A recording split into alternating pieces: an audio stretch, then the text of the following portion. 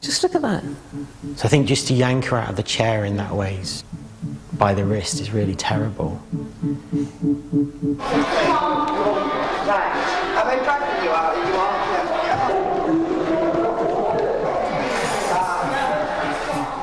If patients refuse their medication, they can be physically restrained and forced to take it, but only as a last resort. There's really no reason to do that because she's not resisting in any way, shape or form. From what I've seen, that's not justified. They're acting like a gang, not a group of healthcare professionals. They took her down to a room at the end of the corridor and they pulled her into this room. Pulled her down onto the bed. Stop it! Turn outside.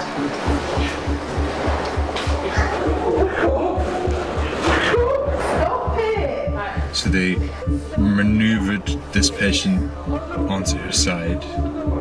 Just hold fire 1 minute. No, one minute. I know, but come on, you've been daft now. No, and we'll talk about that, but you've got to have it, okay?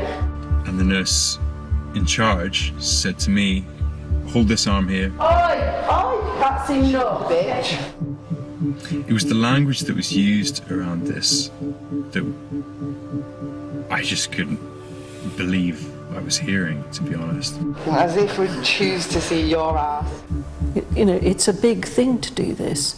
It's against any policy I've ever seen about restraint. That's enough, bitch.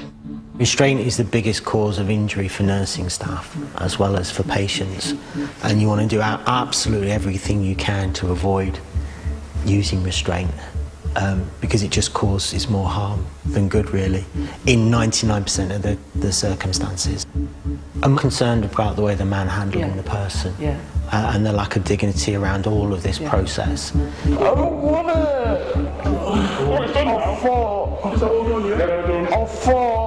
I promise if you shit yourself, you will be clean. It was all just a big game.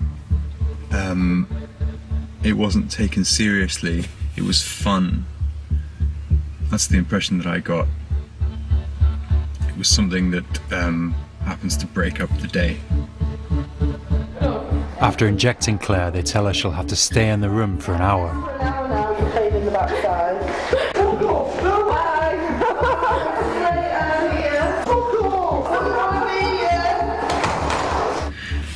They locked the door and they opened slats in the glass and they looked through and they were laughing at her. I'll see you in a bit! Have a nap! No! Once they've had their fun, they let her out almost immediately. It's not just mockery, it's excitement. I think there's an element of them getting off on it a bit. And then they call her a cheeky bitch, having sworn at her all the way through. It's a toxic culture, isn't it? It's a really toxic institution. Later, I ask Claire how she feels about being restrained. It's not nice. You don't just go, oh yeah, I'm being restrained, I'll just walk with this person and do what I want them to do. You automatically try to get them off you. I hate it.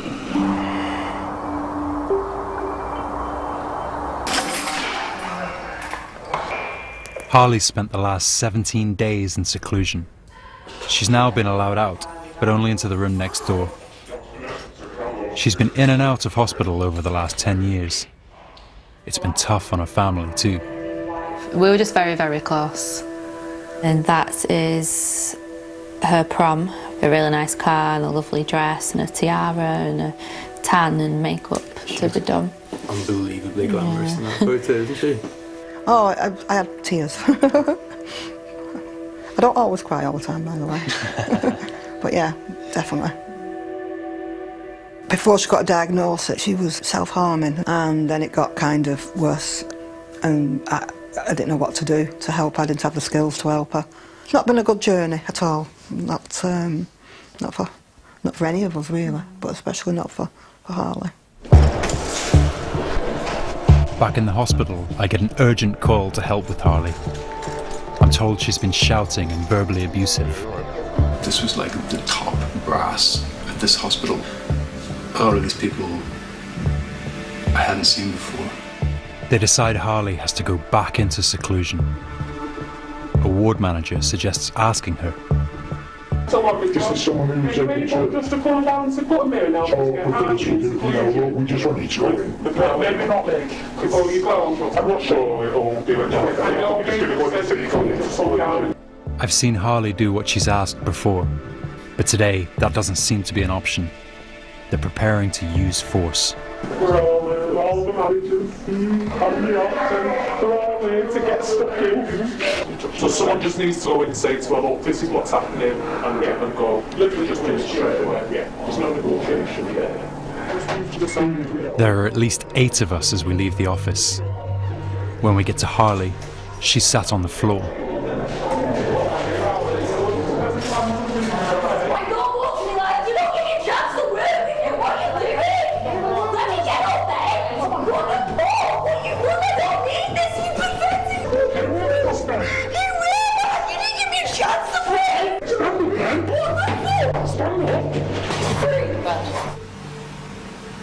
She didn't have a chance to have a conversation about it. Maybe if somebody had asked her to get up and go into the room, she might have done it. Stop me twice. We need more people in the lights.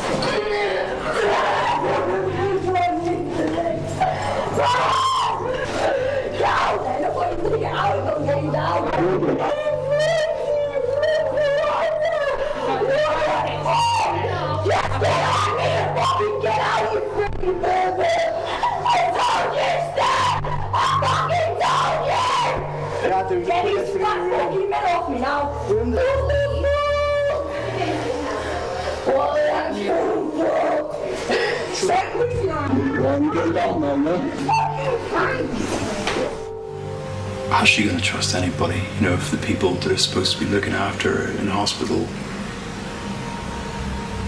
treat her like that.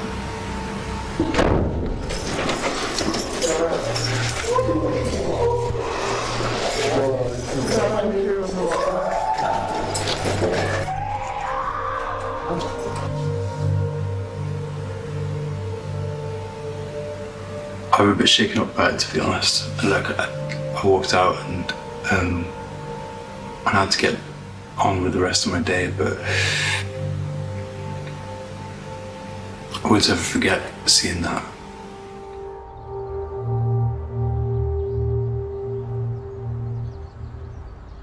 I can't watch that. Sorry.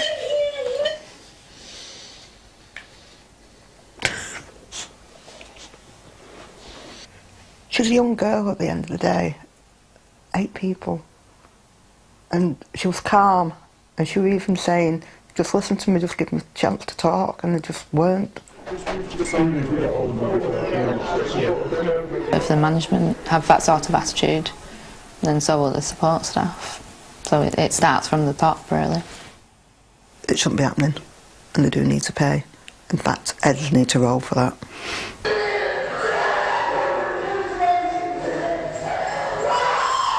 It's quite horrific, isn't it? I don't think there was any need for that at that moment in time.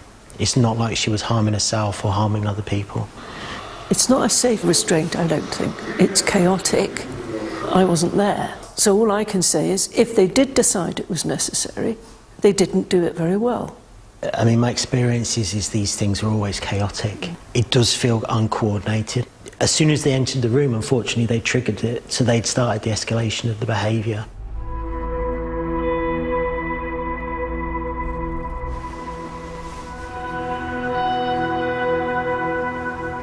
It's funny, like, amongst like all the awful care that I've seen, every now and then there are little flashes of brilliant care. You know, there are those people in there.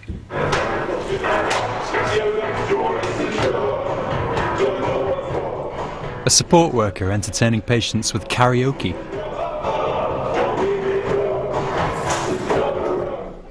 Another doing a patient's hair.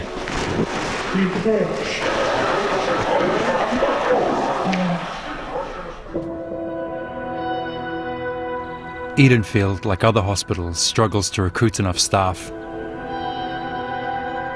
If I could describe the staffing at Edenfield today in one word, that word would be critical. There was several long periods today where I was alone on a ward with pretty kind of unpredictable and vulnerable patients.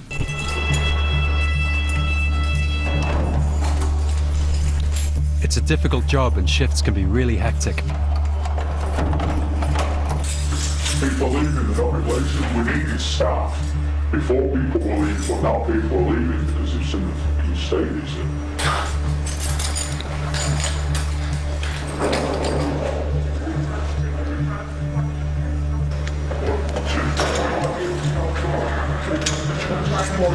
Staff are suffering. These patients who are supposed to be caring for can't fucking care for them the way we should be.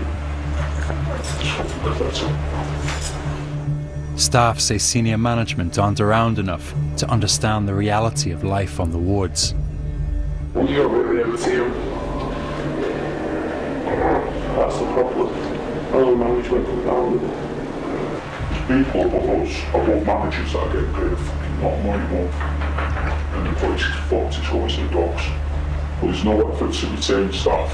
You know, we've got some really good nurses that are dead experienced that are leaving. Rather than sitting down with them and saying, look, we don't want to lose you because you're really important to us. There's none of that. There's no nurses on the floor right now.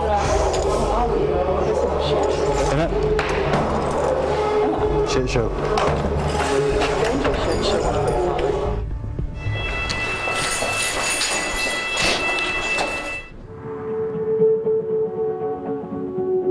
Panorama's seen a document from inside Greater Manchester Mental Health, the trust that runs Edenfield.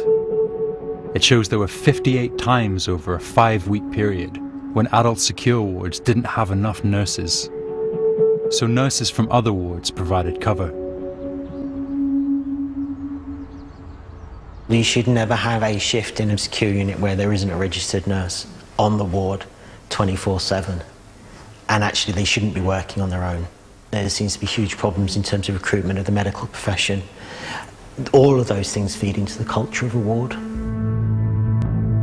The government says across the NHS in England there are now over 4,300 more doctors and 10,200 more nurses compared to last year. But almost 1 in 5 mental health nursing posts are vacant. Low staffing can help understand some poor behaviour or unprofessional behaviour, but it cannot be the reason for some of the kind of actions that we've seen. It's no excuse for the abuse that we've been seeing in the footage. No excuse at all. Staff are expected to do regular checks on patients to help keep them safe. They're called OBS.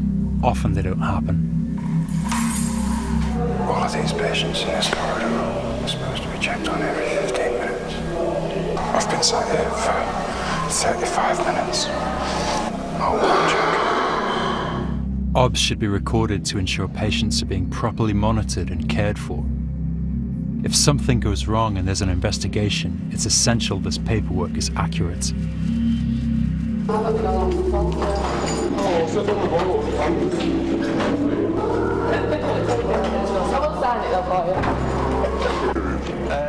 I've seen these records frequently falsified.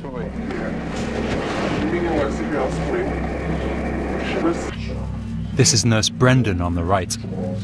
He's telling a support worker to sign for OBS that haven't been done. You're saying some of these things, so you ain't got a belt to saying that and say you're on it, yeah. Oh, whatever you want. Just fucking saying. You know. Looks good. I'll leave off for 3 hours.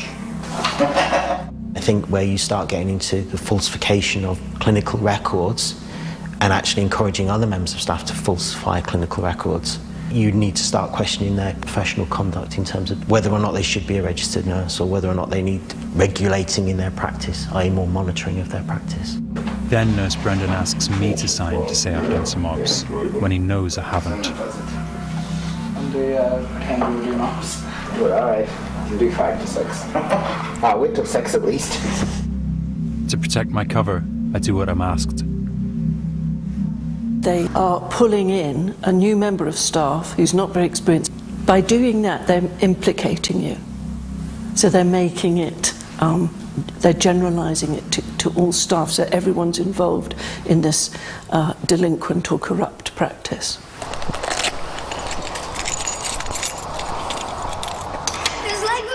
This is Olivia. She's been recording videos from inside the hospital.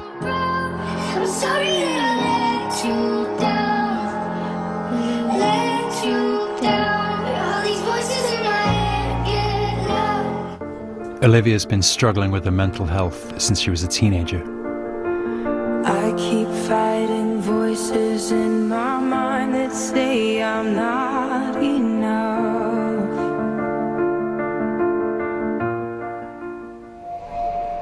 She's been at Edenfield for nearly 4 years. What do you think about this place? What?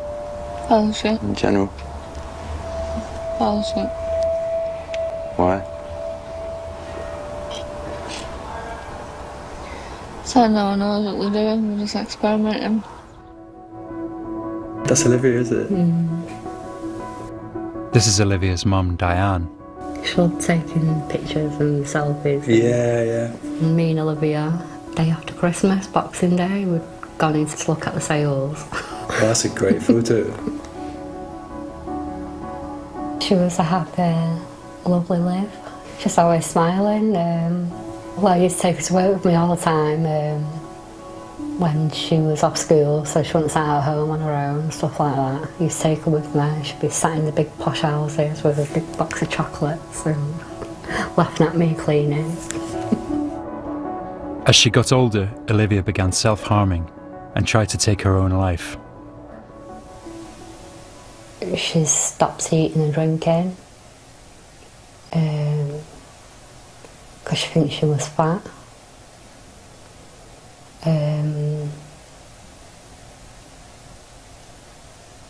She's jumped off a bridge twice. Is she getting better? No. In fact, I think she's getting worse. Olivia believes the way she's being treated isn't helping. How does staff make it worse, do you reckon? Yeah, they treat you. What kind of thing? What do you mean? You fat cunt. I'm not joking. No, you know, it's not funny, it's not a joke. Stupid. Shit like that pissed me off. How often does that happen? All the time. How can stop when you say that?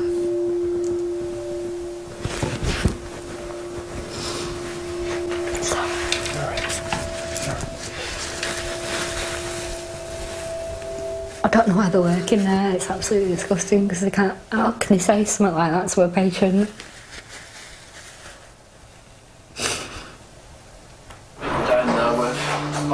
I see for myself how staff talk about Olivia. Look, crying in the bathroom, we just go down and check her.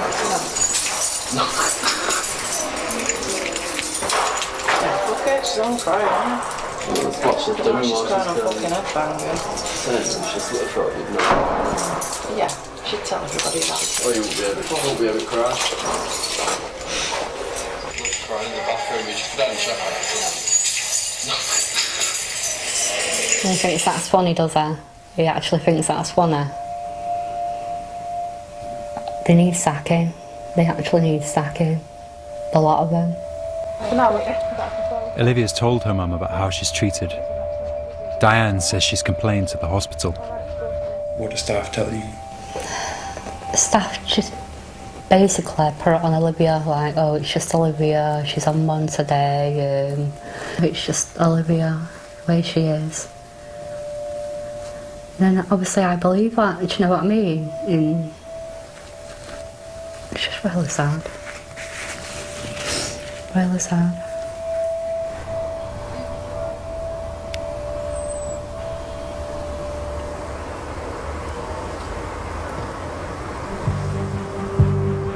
Harley's still in seclusion and doesn't know when she'll be let out. She's not the only one.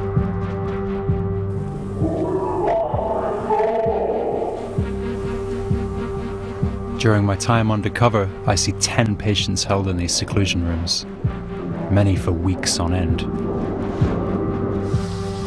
Some of the rooms are in a terrible state. You can see the corners of the room are sort of damp and the paint's peeling off. The patients in seclusion can't even crack a window. It's the height of the summer. It's sticky. They don't have any fresh air. That's got to be tough, particularly the ones that smell like sewage. Yeah, it's just a deeply, deeply unpleasant place to be.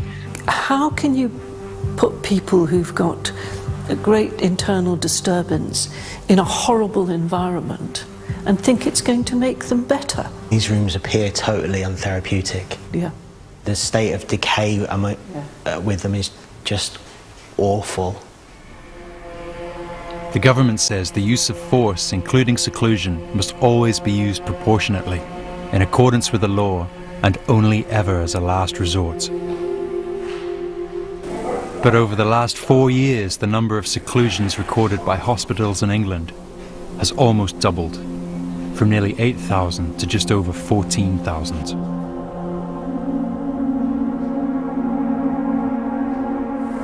Harley should only be kept in seclusion if she poses an immediate risk to others.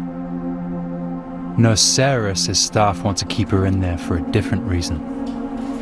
She's still in seclusion. I just said to the ward manager, I said, please, please, please, do not let her out, because the staff need a break. As bad as that sounds, they need a break from her. And then, from what I can gather, the staff have basically said, if you let her out, I won't put them on the wards. That can't be the basis of seclusion. You're depriving somebody of their liberty. You cannot deprive somebody of their liberties because staff are fed up with her.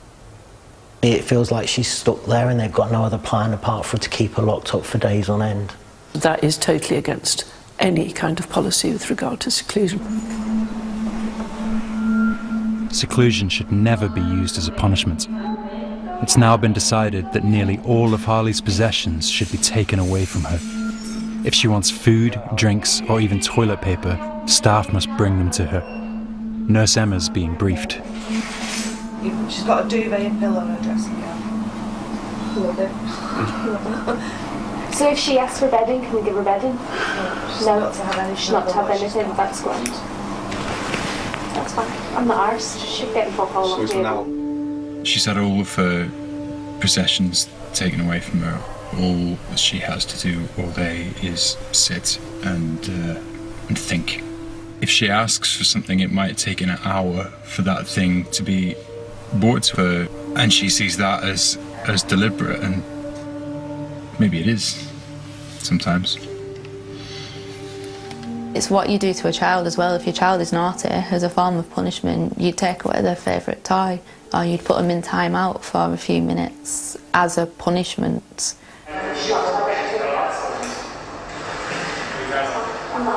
The way the nurses are speaking about her and the tone it's coming across feels punitive to me. It feels like she's being punished because she's back in the seclusion room. She's become alienated from the staff on the ward, and that's quite a high-risk place to be. That, on top of a pretty toxic culture, is a real recipe for disaster. Harley's never been convicted of a crime, but Nurse Emma thinks she deserves to be punished. Send her to prison. She'll soon be rolled down a peg or two. They'll take none of that caper. Definitely not. And you know what, forgive me, but that's what she needs, a good thrashing. But when Emma goes to see Harley, she's quite different. Do you mean it, Lord? Yeah, I I know we've had our differences, but I do feel for you. This moment might feel genuine to Harley, but she spent most of the last month utterly miserable in seclusion. It's punishment, torture, and it's wrong. But she's autistic and poorly at the end of the day, not a criminal. So she's in hospital to be treated and to get better. Everything that she has said to us, what's happened, is right, because it's all there in that video. I am there on the case, so I will defend her till the end of time.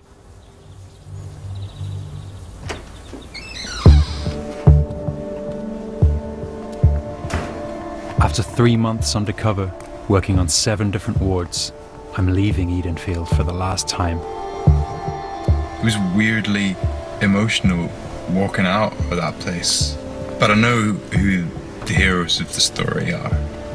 And that's the patients, really. Like, they're tough. Like, a lot of these guys are tough. What's going on there at this hospital at the moment, by and large, it's not working. And is often actively cruel. It doesn't feel safe. I think you're quite clearly seeing toxic staff, and I think there's an awful lot of hostility towards patients across all of the wards, which is really concerning. You know, the task of the hospital is the treatment of patients to promote recovery. That's the principal task. Well, that task, I think, is being undermined by a toxic culture with dynamics of corruption, perversion, aggression, hostility, lack of boundaries. The trust that runs Edenfield, Greater Manchester Mental Health, says it takes Panorama's allegations very seriously, has put in place immediate actions to protect patient safety, and has suspended a number of staff pending further investigations.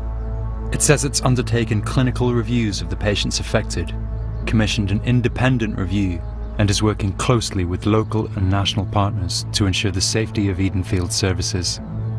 It says it owes it to patients, their families and carers, the public and staff that these allegations are fully investigated. The regulator, the Care Quality Commission, which had previously rated the Edenfield Centre as good, says it's currently suspended that rating and is reviewing the information provided by Panorama. It says it will determine if any further action is required. NHS England says the allegations in this programme are shocking and completely unacceptable, and it's committed to leaving no stone unturned in ensuring that mental health patients receive safe care. The government says its first priority is to ensure patients receive safe, high-quality care and that they're looked after with dignity and respect. Greater Manchester Police says it's now opened a criminal investigation. Olivia's still at Edenfield. Supported by her family, she's given her consent to appear in this programme. This place made me worse. In what way? Every way. Completely worse. Harley's now been moved to another hospital. She and her family have also given consent for her to appear in the programme. It feels like the walls are closing in, my chest is closing in on me. I feel stuck, I don't know what to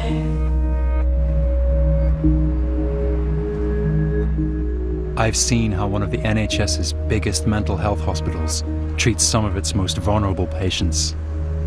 They often don't have a voice, struggle to be believed,